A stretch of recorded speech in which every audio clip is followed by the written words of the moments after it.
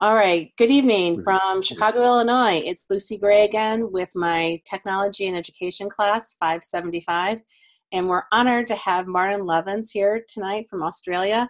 And it's noon his time the following day. It's 7 o'clock where we are on a Wednesday evening, and it's noon-ish Thursday in Australia. So that's kind of fun. Anyway, Martin, why don't you start by telling us a little bit about your storied career so we know where you're coming from. Okie dokie. I started, I took a rather, I guess you might call it a scenic route to my degree after school, because I wasn't really sure what I wanted to do. This is going back a long way, I might add, and fell into teaching because I figured it was a nice thing to do. I didn't like a lot of other things that were offered to me, and got offered a job in a Catholic school in Sydney for a year to try it out and see what I thought.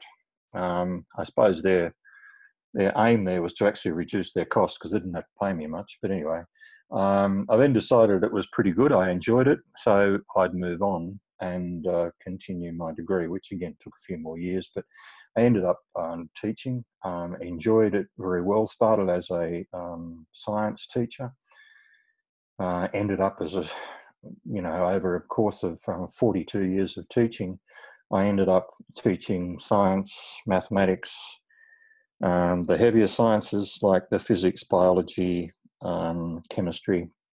I taught geography, I taught English, I taught pretty much everything except religion, which was probably a wise move on their part.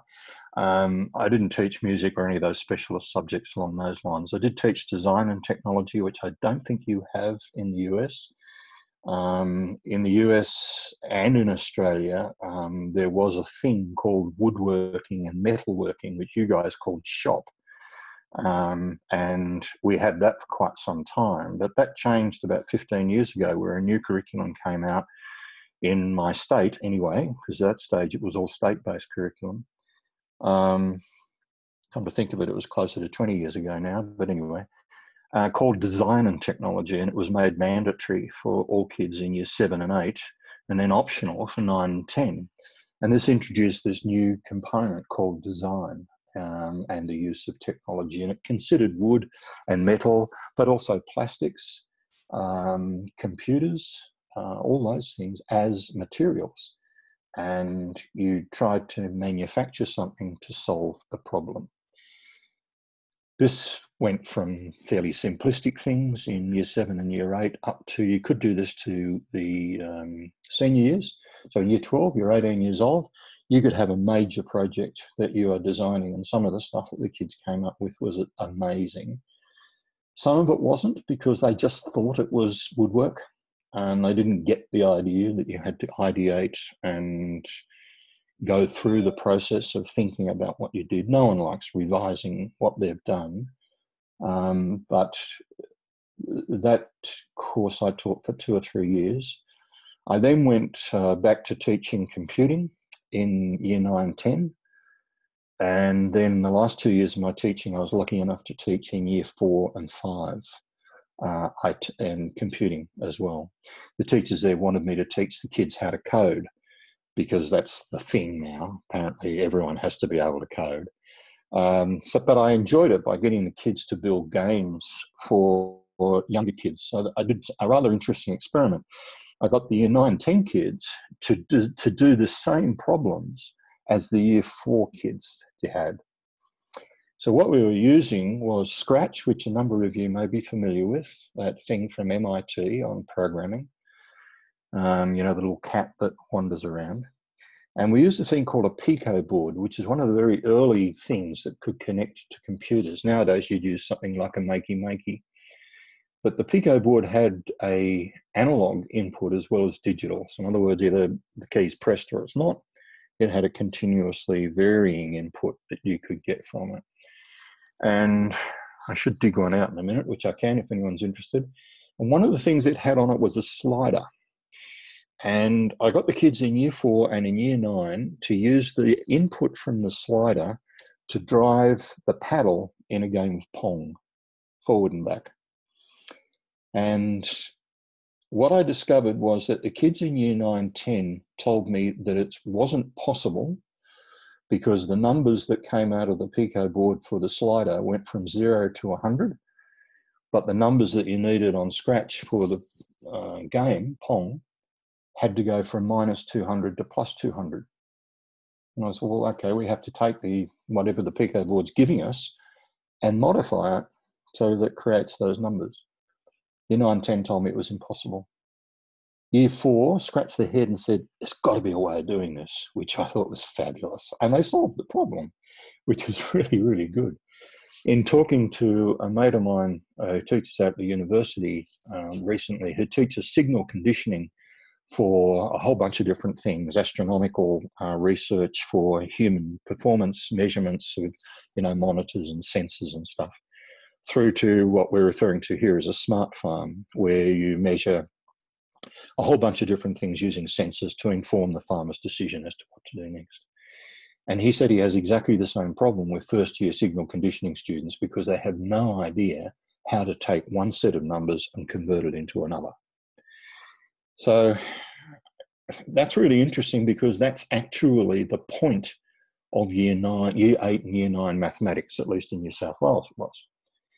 So basically I did a little bit more work on this and asked the kids what the problem was, and what they understood subtraction and addition to be, and multiplication and division, is some way of calculating how much change you were going to get at McDonald's. That was the only reason that they saw it existed. And of course you don't need to know that now because the computer calculates it anyway. So that's why they saw this thing as impossible. You can't you can't change a set of numbers from one set to another. You can't modify a set of numbers. And I extended that a little bit further by taking another group of kids in the primary school and walking into their class one day and saying, this is Scratch. You all got it on your computers because we use the offline version, so we don't have to worry about networking stuff. You've all got it on your computers. Open it up, and I put on the projector board, this is how it works. You've got an actor, you've got a cat, but you can change that. You'll work out how. You've got a stage on which that actor performs what you tell it to do. They're called scripts. You can change the actor's costume, and you can change the background. See what you can do.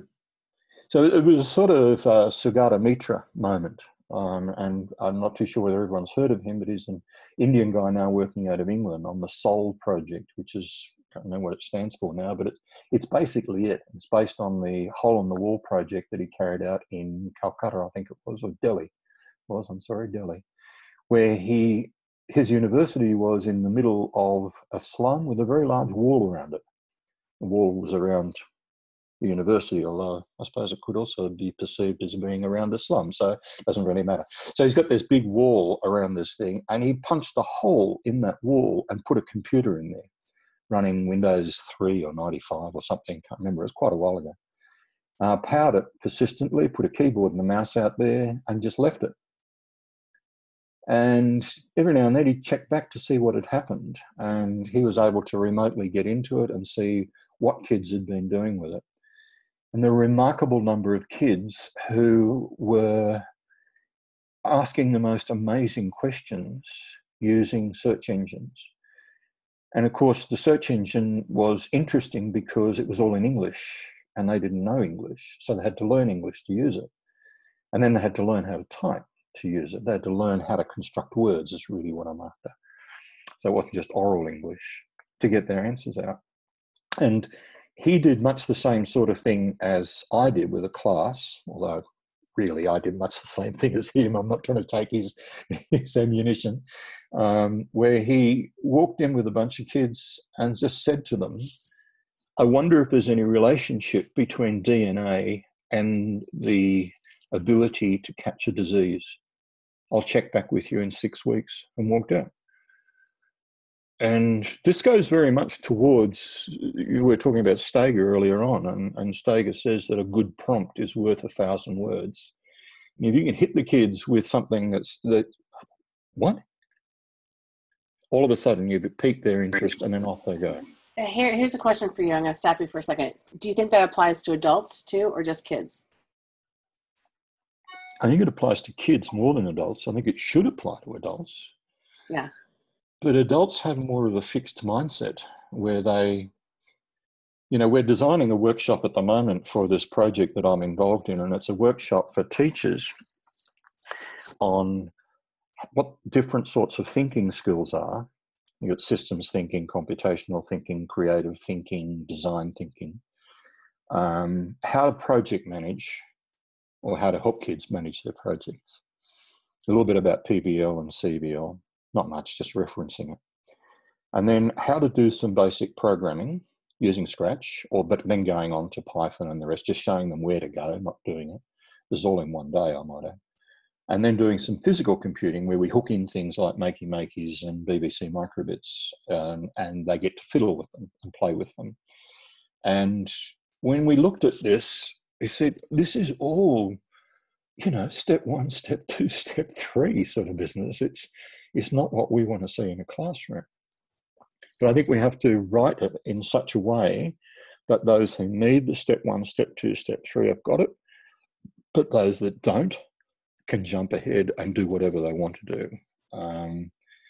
That's Bingo. about the, yeah. That's what we've been talking about in our class. I mean, I think we've been talking about adult learning, which I didn't know the formal name until I taught this class, was andragogy. Andragogy, I can't even pronounce it. Andragogy, yeah. But the principles of adult learning and how do we differentiate for adults?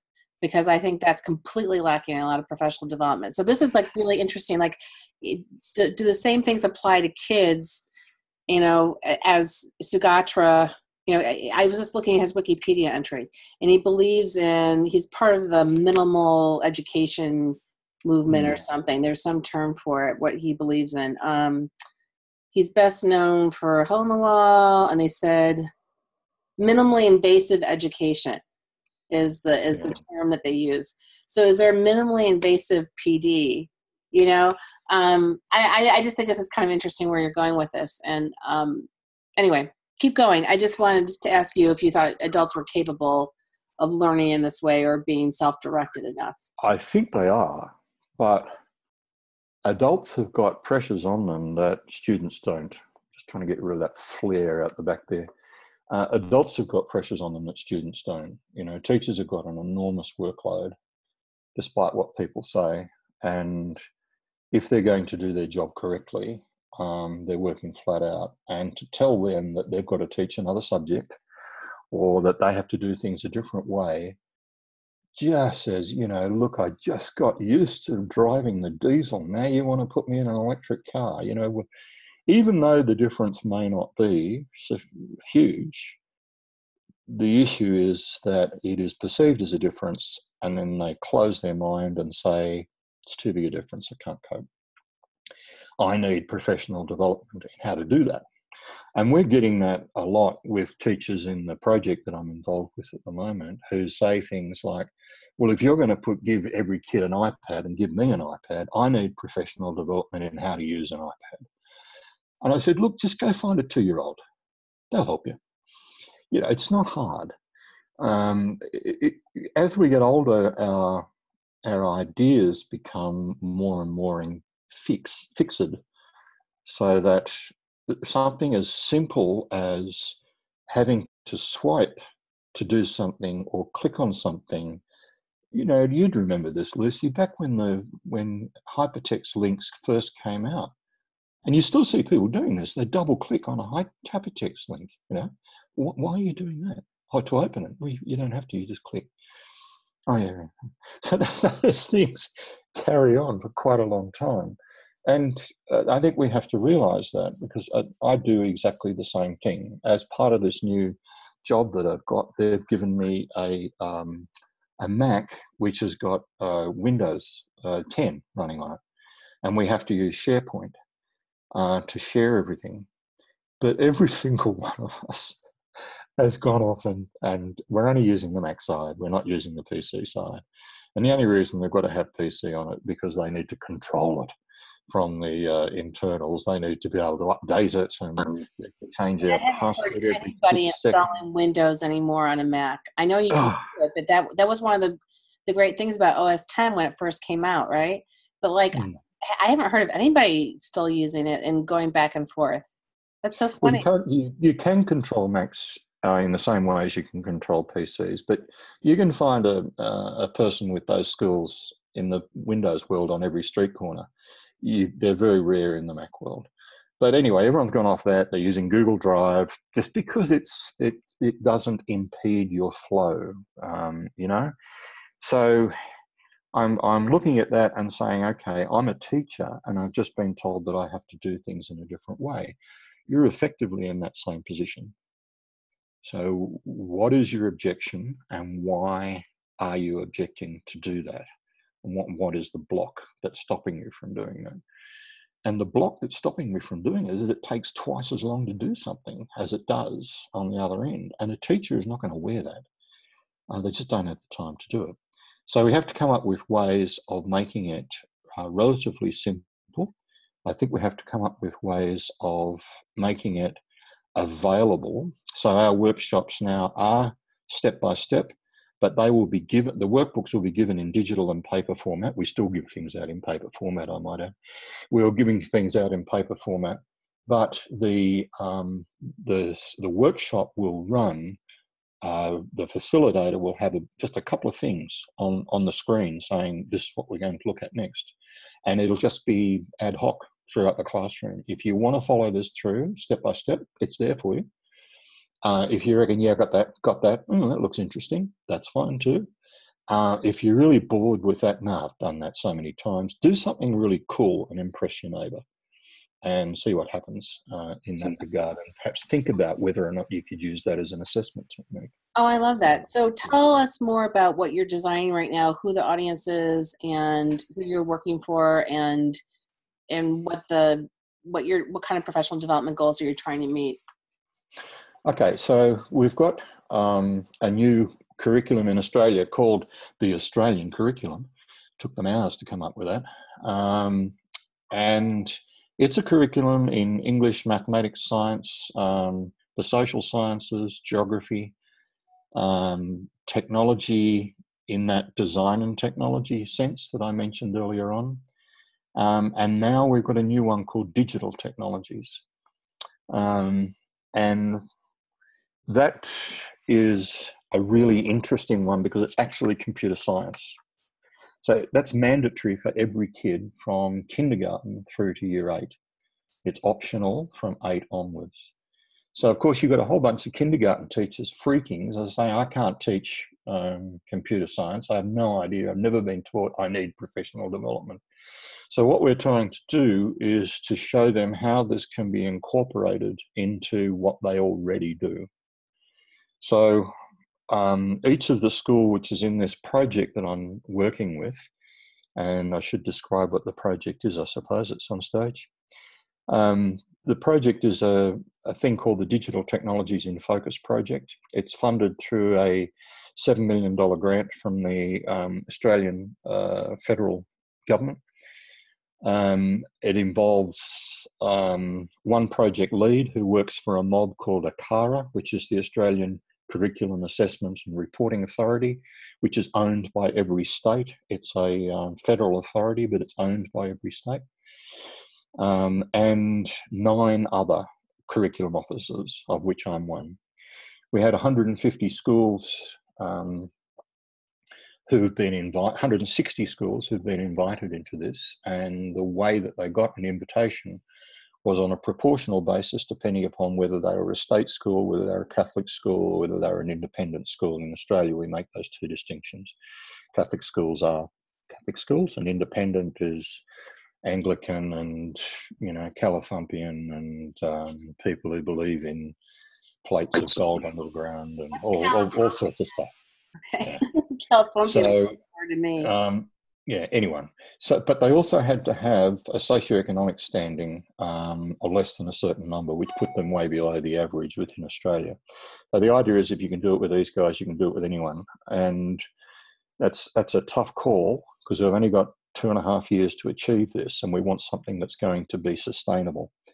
And often in these schools, they are low socioeconomic status because they're rural, remote, and teacher changes are frequent and voluminous. You know, one of my principals this year had 70% of his staff change, and on the day before school started, he still didn't know who he was getting as teachers.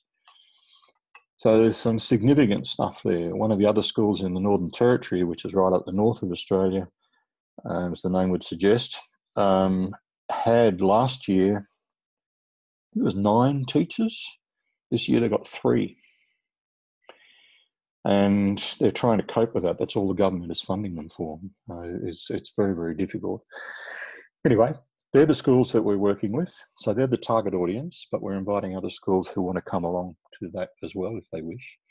And the way that what we're trying to do is to do 3 distinct workshops. One is, what the hell does this curriculum mean? Let's unpack it and let's see what the words mean and how we might use this and blah, blah, blah. The other one is, how can you develop this across the entire school? And then the third one is this one that I'm involved in, which is called customization, which I just described.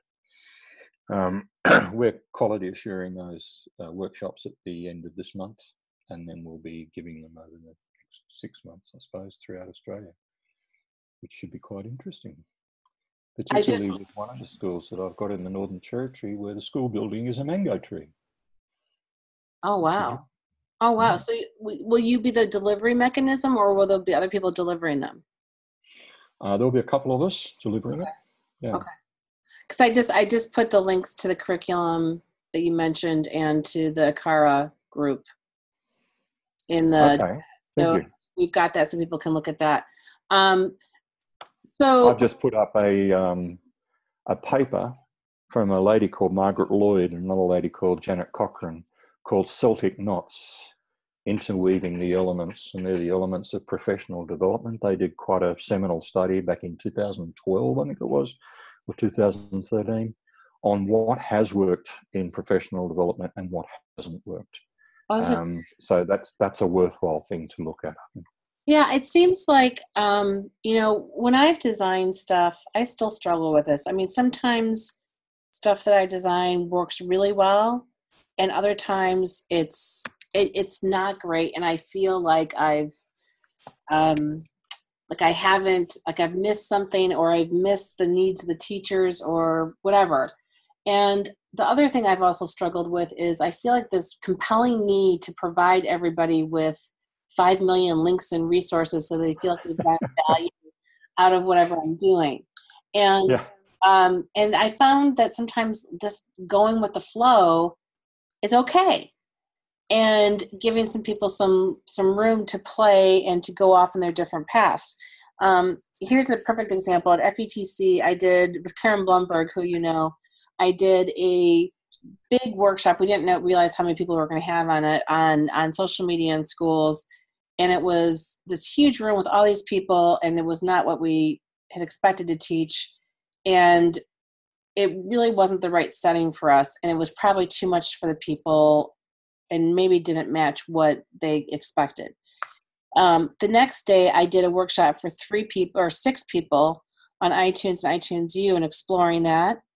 And because we were all a small group, because I checked in with this group and said, this is what we're doing. Are you okay with that? Is that what you're expecting to get out of this? And they were like, yeah. It ended up being this really lovely sharing and communal event. And then the third one was more kind of, throw stuff at people in a presentation mode, but that's what they were there for, and that went fine. But it was so interesting to me, like, maybe there's something as over planning and over structurizing PE and letting teachers have some choice in it. So this is interesting to me that you develop the different ways for people to go and you don't overcomplicate it. Yeah, I don't know.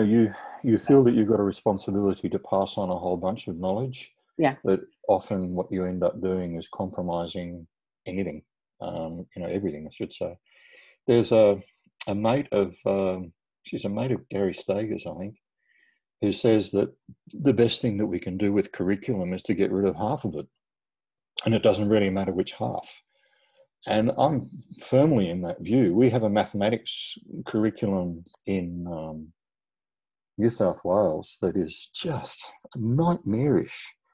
You know, if it's Tuesday, we're doing coordinate geometry. If it's Wednesday, we're doing something else. So the kids just get to dip into something. They never get the chance to actually explore anything at depth because someone has decided that every single one of these is really important, rather than have kids play with stuff. And to get back to that little, I'll put a link up for this in a minute, but to get back to that story I was telling earlier on, when I walked back into that classroom that I did the Sagata Mitra thing with, I said to a couple of the kids, show me what you got.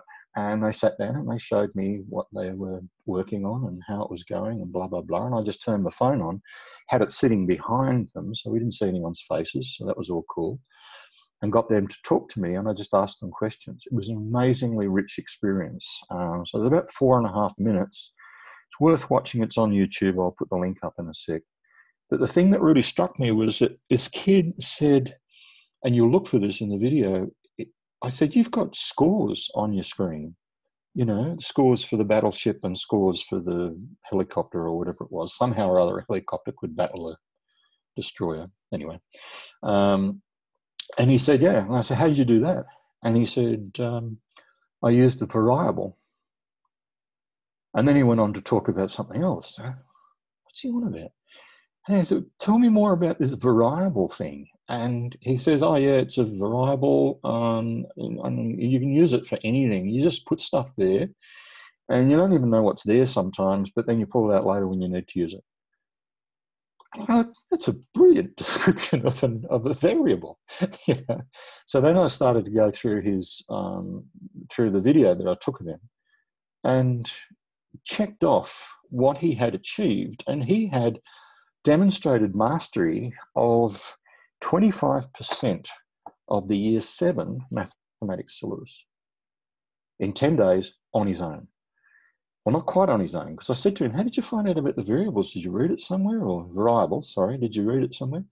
And he said, no, Marcus told me. And then you hear Marcus in the background say, no, it was Chris or someone else. And then Chris said, no, you told me. It didn't matter. The fact was that they were collaborating, but not in the sense that we normally talk about collaboration, where people, you know, one person gets to write, the other person gets to talk. But a true collaboration where people are trying to solve a common problem that is of value to them, and they share what they do, which is basically the open source movement, really, when you think about it. But it was fantastic, really, really good. So I'll put that link up in a minute. And the other thing that's worthwhile looking at, which I'll put up as well for you into this chat in a little while, is the Australian Curriculum Cube, which the curriculum is not just mathematics, science, they're all called learning areas, but there is also a thing called general capabilities. And ICT is one of the general capabilities. And one of the biggest difficulties we have to explain to people is the difference between ICT and IT. So ICT says, you know, one of the schools I was talking to, what are you going to do as your project? Well, we've got a garden. Okay, good. And the kids grow stuff. Okay, good. It's a primary school. So what are you going to do with it? Well, we think we'll measure how high the plants are and put that into Excel and see how high the plants are growing. Okay, right. That's ICT general capabilities. That's not digital technologies. You have to do something a little bit different to that. Because basically, you know how big the plants are. You can see the bloody things. So the next step that we did with them is, okay, how about we get the kids to design a solution to watering the plants? Because that's a problem. Who waters it during vacation? Who waters it over the weekend? Who monitors whether or not it needs watering or not? And one of the schools, which was lovely, said to me, we don't need a digital technologies solution for that. And I said, why is that? And she said, we've got Mrs. Jones. Who's Mrs. Jones? And she lives across the road from the school, and she comes across and waters the gardens for the kids. So, okay, that's cool. But let's get the kids to do a risk-benefit analysis on whether that is going to work everywhere. What happens if Mrs. Jones gets sick? What happens if she goes on holidays? Does she appoint anyone? Does she just come across some water irrespective of whether it needs watering? You know, let's think about this in the bigger terms. So we've got them on side to getting the kids to develop their own moisture sensors, hooking that up to a BBC microbit and programming the BBC microbit that if there's sufficient water, it prints out a heart on the side. And if there's insufficient water, it does a cross or I don't know, a smiley frown or whatever they want to do. And then when it gets into the older years, we'll get the kids to say, okay, that's still got a human element in it and it's still got a problem. Someone has to notice that it needs water and then water it. We need a better way of doing this. So what I'm experimenting with now is rather than printing out a heart, we use something like that, which is a little relay, which turns on a pump, which I've got over there. And they can set this up in the laboratory and test it. So when it gets too dry, it waters until it gets sufficiently watered and then it turns the pump off. Oh. And then we can start to look at, you know, water usage and costs and sustainability and a whole heap of things that suddenly get asked about that. So how old are these kids? Year 5, year 6. Okay, so that's 11, 12. Yeah, that's about the same with us. Yeah. Okay. Yeah, I mean, it's amazing what kids can do if you put it to them, but that's a really intellectually rigorous problem, and that can go in all sorts of directions. And if you don't have a teacher that's capable of thinking like the different directions we could go in, then that's a problem.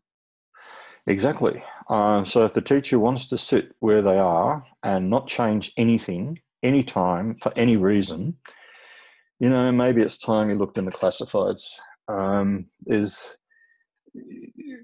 one's going to be interested. Some of the work that's been done on in South Australia, and I'm going to put this link up at the moment for you, is on a thing called the Digital Hub, Digital Technologies Hub.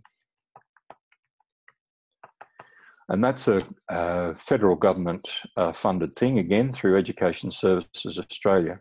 And it's got set up how to look at digital technologies from the perspective of teachers, students, school leaders, and families.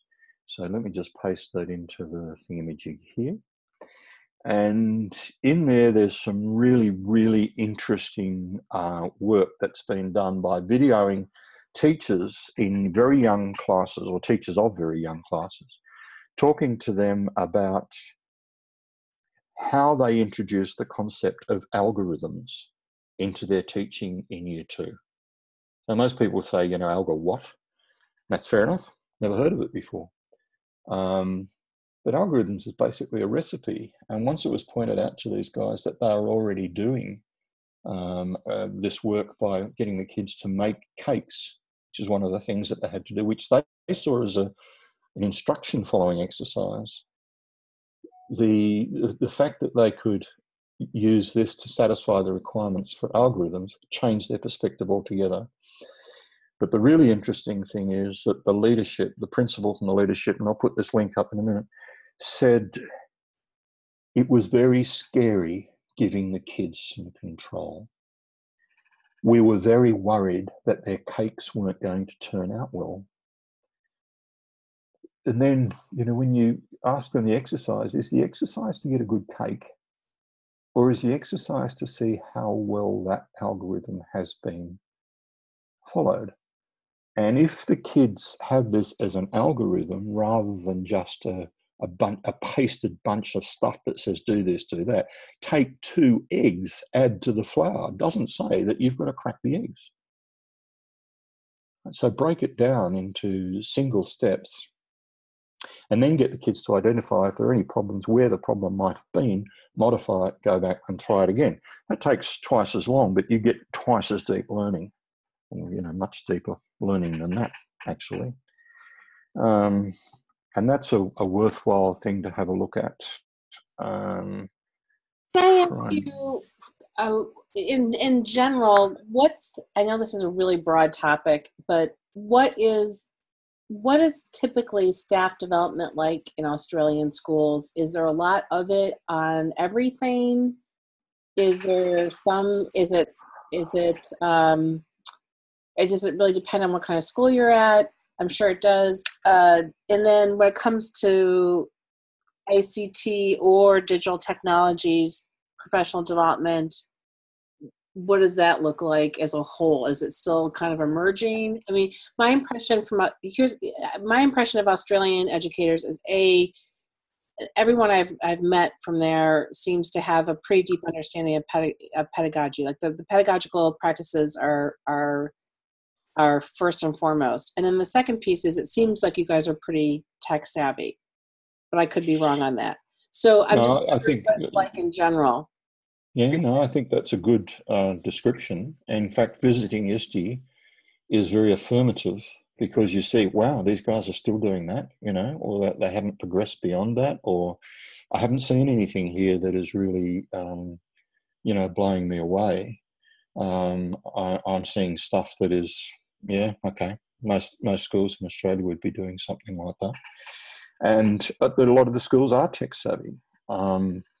Excuse me, in terms of teachers. There's an issue with equipment, there's an issue with support.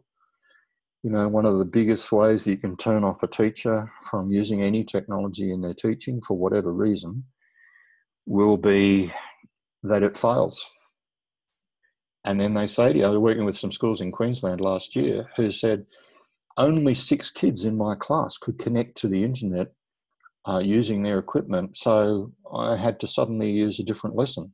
I'm not preparing 2 lesson plans, so I just told them never to bring their computers to school again, because that school had no support, and it had for 1,200 kids and 300 staff a 50 megabit per second connection, and that's just insane. It's way too low for the sort of support that you want, particularly when everyone lets their devices update when they get to school so they don't use their home data. Those sorts of things. So apart from that, there is a fair degree of support through our computer education groups, our state-based groups, which exist throughout, like FETC or FET, like the Texas mob, like the New York State. We've got one of those in each state or territory in Australia, and they're reasonably active. They have a reasonable membership, but the transition that we are noticing that's difficult is that it's changed now that you can't escape and say someone else has got to teach that, because every kid from year K, from kindergarten up to year 8, has to do this. Not a great number of hours, but they have to demonstrate that they're doing it. So there's a lot of flurry at the moment in different states, depending upon the stage of implementation that they're at. Tasmania has decided that no, they're not going to implement in 2018 anymore, or even 2019. They're going to delay it in 2020. And the sad thing about that is they didn't say that they're going to introduce additional support for teachers in those 2 intervening years. They were just going to delay it. And that meant that teachers said, oh, thank God for that, we don't have to do anything for another 2 years. And then they'll be in exactly the same position again in 2019 with an impending release in 2020. What I've noticed, though, in finding all of the school and talking to teachers in all of the schools, and it doesn't matter which country you're in, they are passionate about the kids. And if you can show them a convincing argument as to why this is going to improve their teaching, they'll adopt it. They've adopted all sorts of things before, which didn't seemingly make any sense, but they have. And they've gone away and they've learned how to do it, and they've deployed it, and they've done extra work because they were told that this would improve the work of the kids. And that's one of the big problems, is evidence-based research in education is fairly tenuous, I think. A lot of it tries to be professional and scientific, but it's very difficult to control variables or variables in any educational research. I think you're probably a little bit ahead of us because you have national curriculum. like maybe your different states are at different adoption points, but you have something that you've agreed upon and you're not fighting about it. Whereas here, I don't know why, everything's done at the state level. Common Core was supposed to be an attempt at a national curriculum, and is really fallen by the way, the side of things. I mean, a lot of states have refused to go along with it now. And I don't think Common Core is that evil. I think it's the interpretation of it that hasn't been great. And so that was just for English language arts and for math. And, we haven't even gotten to the IC, to the technical stuff. The interesting thing about the ISTE standards here is that I think there are very few people that have, not few, but I think it's very, I don't know if every school has looked at the ISTE standards and takes them seriously and really tries to do something around them. For kids, for educators, for administrators, I think it's, they're looked at as, oh, those are nice, and those are optional, but I'm not so sure everybody is taking them really seriously. Yeah, I have this issue, and it relates back to the earlier part of this discussion as to whether something should be compulsory or not. Now, when you get Steger on next week, he's going to say, damn all curriculum. Curriculum is the enemy of everything. And to a certain extent, he's right. But there's also the accountability side of things that says we're putting X million dollars into education. I don't think this is the right way of viewing things, by the way, but it's still something that we need to deal with. What are we seeing as the benefit? If we double the funding to education, are we going to see double in benefits? And then you start to say, well, what are you going to perceive as a benefit? Are you going to get kids who move up a scale in reading ability? Is that a benefit that's really worthwhile spending all that money on? I love the idea that the Finns have, and interestingly, Pasi, whatever his name is now working in Australia. He's the previous Minister for Education in Finland. And a lot of this is cultural as well.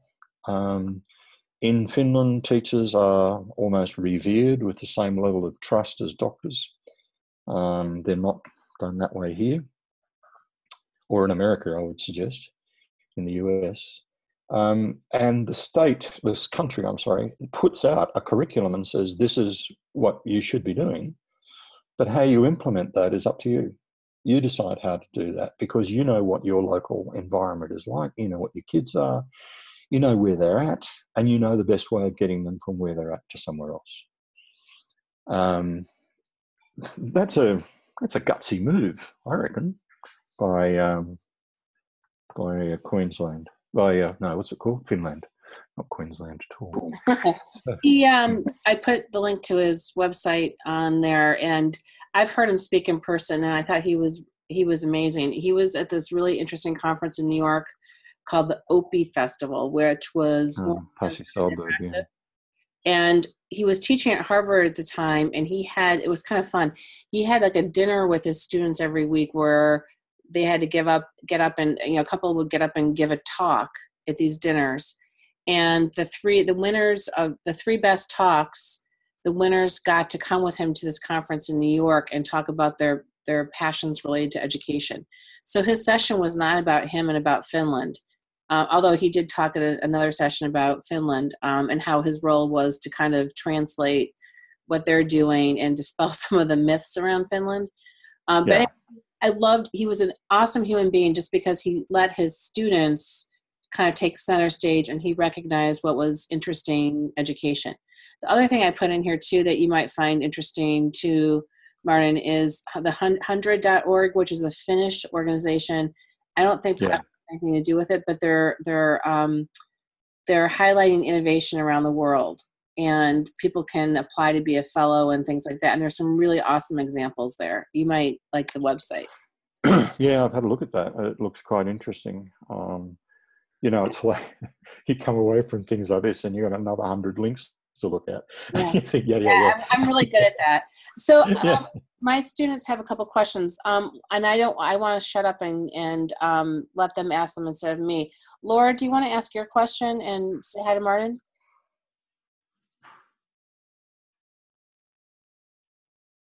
Hi, Martin. G'day, Laura.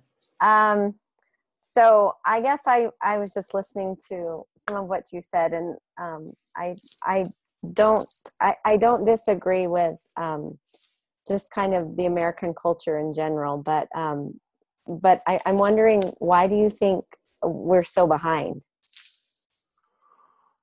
You're a bigger vehicle to move, but that's only my own personal perception.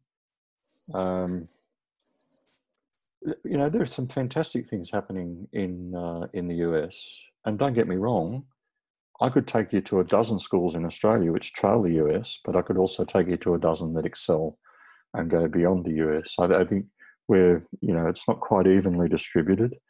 But you're a big vehicle to move, and it's like trying to turn around a super tanker. I thought that New South Wales was too big enough as it was.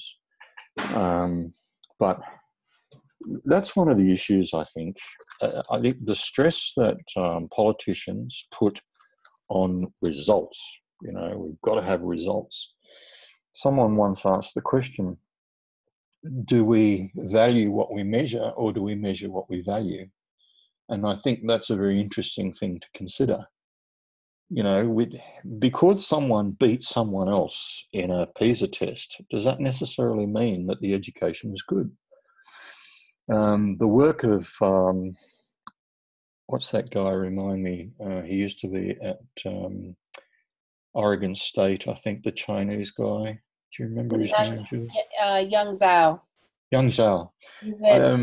Young Zhao's work on comparing, how well kids have gone. His conclusion is that the only commonality between success in PISA, in mathematics, I think it was, is whether or not you use chopsticks. It was the only thing that determined whether or not you were going to score very well in it. And he's drawn some very interesting comparisons that show the rate of suicide in youth at the same age as PISA tests are taken. And there's almost a direct inverse correlation, which means the better you do, the more likely you are to suffer suicide. Now, there's a saying in statistics that says that correlation is not causation, and just because something is correlated doesn't necessarily mean that it was caused by it. There's a lovely site on the web about the crazy correlations that you can do, and one of them is the number of films that Nicolas Cage has appeared in, and the number of each year, and the number of swimming pool deaths in the US each year, and they're pretty closely correlated. It's really interesting. So do they mean anything? That's I guess the point. Exactly. Yeah. So what do you do? The PISA test too. I don't think here. It's interesting because OECD, which produces the PISA test, just announced a global citizenship version. Yeah. There's a framework out for it, and they're piloting it. And I went to a thing at Harvard in December announcing this. And I didn't know that much about PISA. I haven't really thought about it. I'm not sure if anybody here cares about it that much. I mean, I don't know if it's a driver of what schools are looking at. But just so you guys know, too, my students, it's only 500,000 kids take it every 2 years. There are 15-year-olds who take it. So, we usually rank in the middle, kind of, and Finland and Singapore usually outrank everybody. And the other piece of this, too, is I don't know what the math and the other assessments are like, but the global citizenship one is actually kind of an interesting assessment. They look at it on a couple of different ways, and one of them is like a teacher survey of students and that sort of thing, of behaviors and mindsets and skills that they see in their students. So it's not necessarily a multiple choice test. I think they're trying to make the assessments a little bit more meaningful. But, in the grand scheme of things, this is a fairly small population of kids to determine whether we're really doing that well or not. I wouldn't bank all my money on it. Yeah. Mia, Mia, do you want to ask something too? It wasn't a question so much as just an observation. It seemed like when earlier the Finnish program was being described, it just kind of made me think of, oh, Common Core. That was kind of the intent of Common Core, to make a situation where the skills or the curriculum was required, but then it could be implemented in the ways that was thought best. And so it was just an interesting connection that I made while listening to the conversation. And I feel like it hasn't happened, Mia. Like I feel like a lot of schools have gotten prescriptive about it, and it wasn't intended to be that way. You know, don't you think? Or I mean, I'm not in a school anymore, but that's the vibe I get from people I know in schools. Well, with my experience in schools, I would say that at least that's how I've tried to use Common Core. But that's my own personal experience. I don't know if necessarily that's what every teacher in every school I've worked in has been doing with Common Core. But that's how I interpreted it. It could be that I was just lucky in that regard to have that opportunity. Other teachers may not have had that experience. Yeah. Yeah, our national assessment here, which predated the Australian curriculum, is called NAPLAN, and is a test that's given to year 3, 5, 7 and 9 kids each year. So it rotates through, as it were. And it was originally designed as a diagnostic to see how kids were going and what things were working and what things weren't, and where holes were in their knowledge or reasoning. And it's very expensive to run, but lots and lots of people and research behind it. But all of a sudden it turned into a league table for schools because they published the NAPLAN values. It was originally only going to go to staff of that kid or of that class so that they could say this kid needs help with such and such. Independently assessed, national program, how did your kid go against the rest of the kids? This is where he or she had difficulty.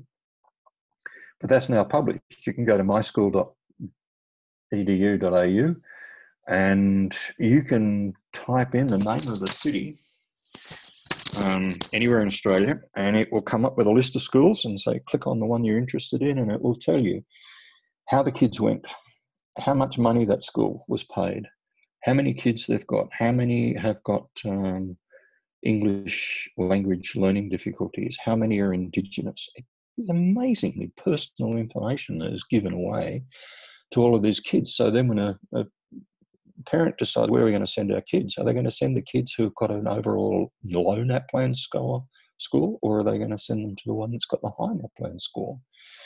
Now, typically the high NAPLAN school, not all the time, but sometimes, is a school that is already well-resourced, has great teachers. That's why it's high in NAPLAN.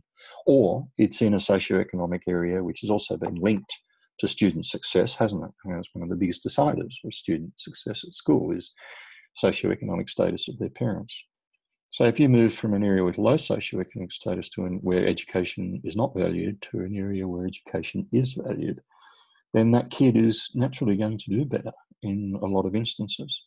So now we're finding schools are starting to train kids how to do NAPLAN tests so that they can push their NAPLAN tests up higher to attract more kids, because if they lose kids, they lose staffing money. Right. It's the same here. The other, you'll see schools, and I would die if my kids went to a school that did this, where they have their test data all over their walls, and the kids are very aware of how they're doing and how they're being tracked. And I just don't think it's developmentally appropriate for kids. You'll see that in low-income urban schools where they're really concerned about how they rank and that sort of thing. Within Chicago Public Schools, there's a rating system of schools, so you know if your neighborhood school is a level 1 or a level 1 plus or whatever. I think it's absurd, but it's a way of CPS categorizing schools so that they can target the ones that need the most help, I guess. Anyway, you guys might, I know this is off topic from staff development, but you might find, I saw this thing in the New York Times about how effective your school district is. I think this is the article I saw. And I think you can plug in, I could be wrong, this may be the wrong thing, but you can plug in your school and see the amount of growth in your district. And I may be wrong on this. This might not be the right article, but I think it is. And what I found in comparing, like suburban schools here in Chicago public schools was like the most growth was in some high performing Chicago public schools, more so than in the affluent suburbs.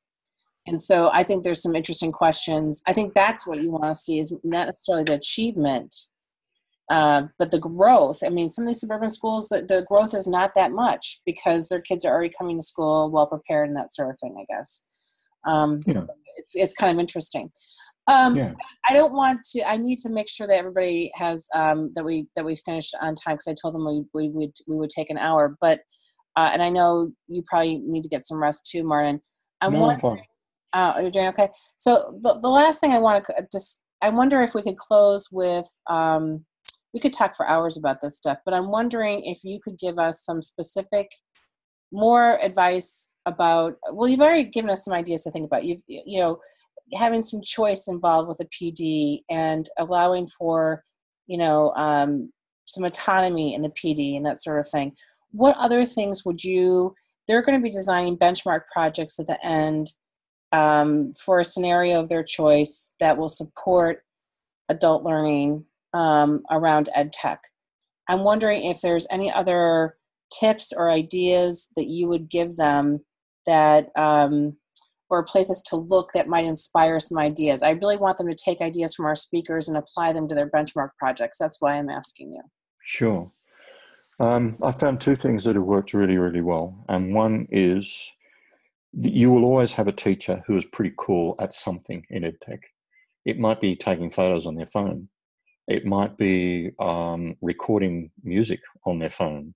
It might be family history using ancestry.com, or it might be, they run the books for their business. A lot of teachers do that in their part-time because their partner has a business, so they do the books for them.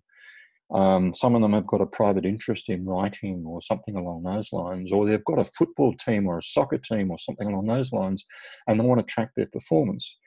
So I think if you can, this has worked for me with kids as well. If you can hook into that, then that is a really worthwhile thing to do. When we first put one-to-one laptop program into our school 10, 11 years back now, we made sure that every staff member had one for the first year, and not the kids, just the staff, and got them to do a lot of admin stuff on that, answer emails, blah, blah, blah. So that was cool. And we showed them how to project things on the projector, because I said that we needed a projector in every teaching area. So we put a projector up and showed them how to project it. And they said, oh, we'll mount this to the wall. And I said, no, we'll leave it on the desk. They have to hook it up each time they want to use it. And, they'll never learn how to use that. So we have this huge thing in Australia. It's a little bit like your Super Bowl, called the State of Origin, which is a football game. And at this stage, big televisions weren't the norm. So a lot of people would say, oh, the game's on Wednesday night. That's right. So you're going to watch that? Yeah. I think we'll go down the pub because they've got a really big screen. Wouldn't you prefer to watch it at home? Oh, yeah, but our screen's quite small. Why don't you take the projector home and project it onto the wall? Can we do that? Yeah, sure. Okay. You knew that they would solve all the problems associated with hooking their computer to the projector, or that someone around them would help them, and they would have a great night. And then you didn't need to worry about that anymore. There's also a bunch of kids in anyone's class who has a particular skill set that you can modify, and a lot of it involves EdTech. And you can modify that by saying, we're doing the impact of the BHP oil spill in the Florida Basin on a variety of plant life thingamajigs, right? So you're going to do a report on this. Everyone has to do a report. That's very important. So we do a report, but why don't give the kids the option to say, well, do it the way you want to do it in the most convincing way that you can. Take a position, make it evidenced, and then do the report. And I don't care whether it's in PowerPoint or whether it's a movie or whether it's a podcast or whether it's an interview with someone or what it is. It doesn't matter. Just do something that suits you, and how would it affect you? And that works out really well and avoids that stupid report where every single one of the 26 kids in the class gets up and runs through 5 PowerPoint slides about some nonsense, and they're all exactly the same, and everyone does the slow clap at the end of it, and you wasted a period, and you've not really not achieved anything. So I think the element of play, and Gary will talk about this, I think, is very much underestimated. Just have a play with it, see what it does, have a goof around. And that's what we're trying to build into our workshops, is giving people the time to have a play with someone else. Let's try that. Does it work? Okay, maybe try this. Because they can do that out of the place in the school. It has to be done off site. I strongly believe that, because inevitably someone will come up to the room where you're doing this workshop and say to someone, look, I know you're busy, but Mrs. So-and-so is here. And that person will go out to see Mrs. So-and-so, and then you've lost 40 minutes. So if it's somewhere else, that doesn't happen. You can tell people to turn their phones to silent, and by all means check them. And if there's something important, go for your life. But bear in mind that you're offline, Speak of the devil. You're offline.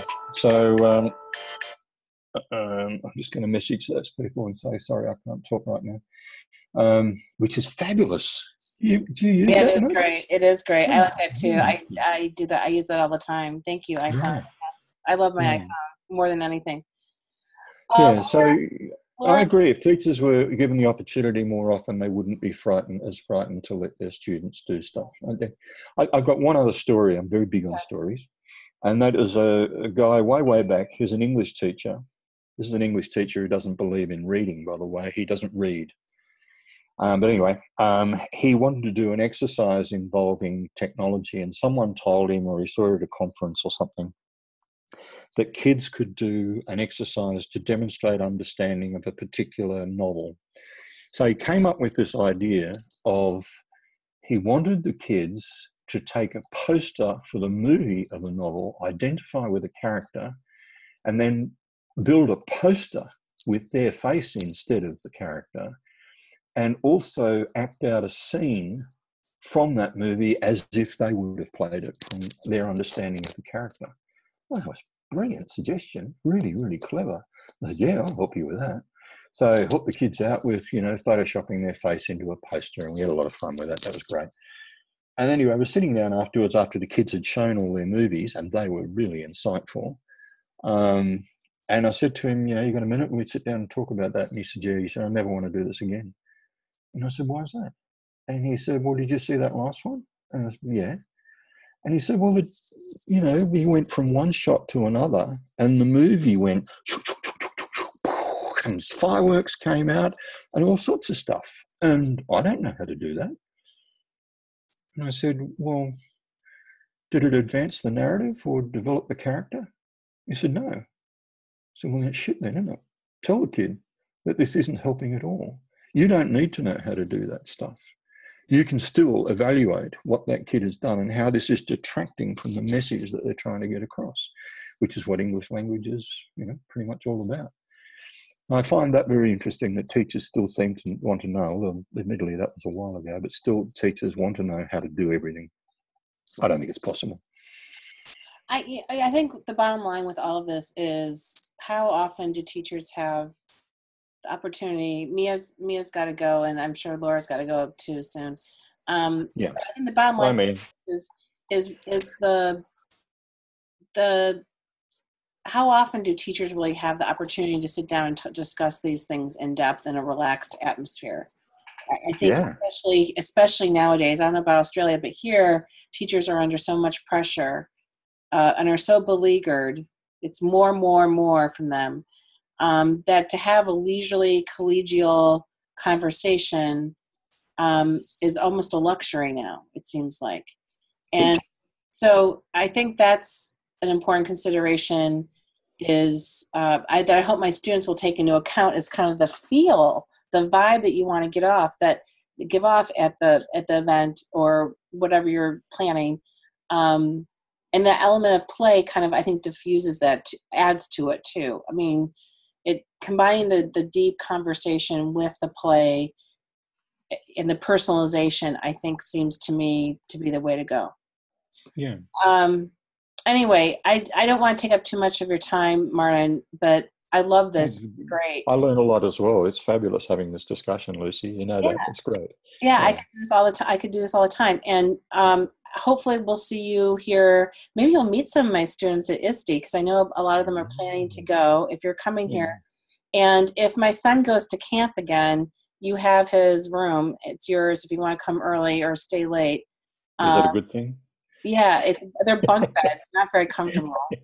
No, that's cool. The room is teeny, but or I can kick somebody else out and they can go sleep in the yard. They like doing that in summer. Yeah. But I think it'll be a great ISTE because it's in Chicago. So I don't have to travel, but we'd love to have you if you come through. You're more than welcome. It was pretty good last time, wasn't it? Did you go to 2000? I think it was. That was my very first one, and Steve Jobs was the keynote. Yeah, and I could have cared less back then. I was clueless, and I didn't know what a treat it was. And I did have my ISTE bag with an apple on it until about 2 years ago, when I think it got moldy or something. It was this kind of rubber bag, but that was my first one.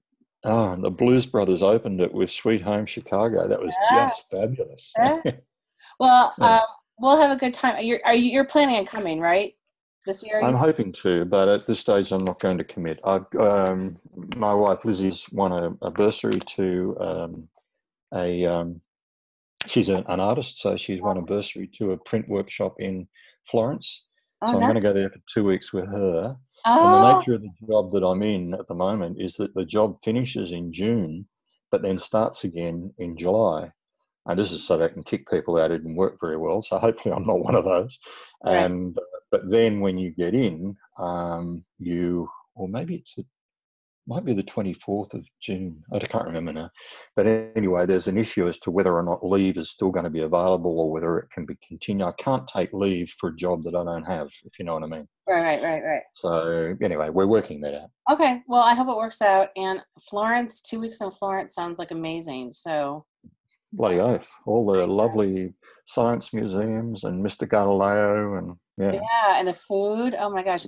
And sometime we need to catch up about India, about the India conference. I would love to hear more about that. I'm going to be in India for another conference. I'm leaving a week from Saturday, and I'm nervous and excited and about the whole thing. It's not going to be, it's going to be an American school, so it's not anything. Oh yeah. And Gary's going to be there actually. Is that in Bombay? Yes. Yeah. But I haven't been to India before, so I'm nervous. It's interesting. Yeah, that's what I hear. That's what I hear. Think of your worst organised camp experience when you're at school, and that's probably about 10% of what you're going to get. Okay, I'll be prepared then. All right, Martin. Thank you so much. Thanks. See you later. See you, Laura. And thank you so much. Thank you, Laura, for hanging with us. And the other people in the class will be watching this afterwards. So if I get feedback for you, I'll let you know. Okay? Okay. Good on you. Good you. night, everyone. Thanks, man. Take care. Bye-bye.